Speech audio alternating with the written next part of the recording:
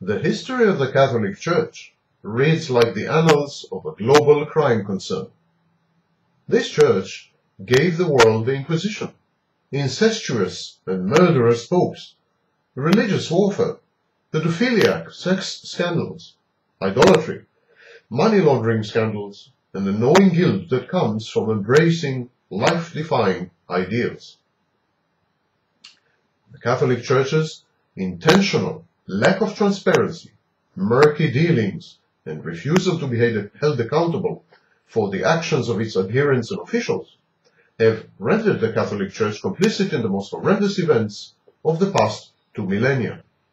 It might well meet the criteria for a criminal organization set forth in the London Charter and endorsed and implemented in the Nuremburg Trials. With the modicum of justice, it has been accused of anything and everything from collaborating with the Nazi regime and helping war criminals flee justice, to instigating and perpetrating the more insidious forms of anti-Semitism.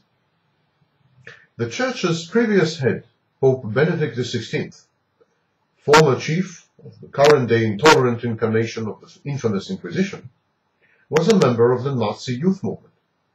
When he had joined in 1939, only 1/3 of Germany's youth belonged to the Hitlerjugend, although membership of Aryan youth was theoretically compulsory by law.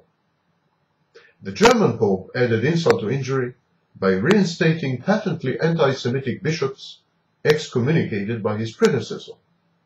But his predecessor, on his part, actively spread AIDS through the developing world by prohibiting the use of contraceptives. No saint either.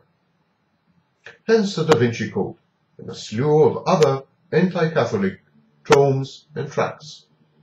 This genre thrives on the widespread conviction that there is nothing that the Catholic Church will refrain from doing or find too abhorrent or heinous in order to further its earthly wealth and might. Alas, history at this time is on the side of conspiracy theories. They are right.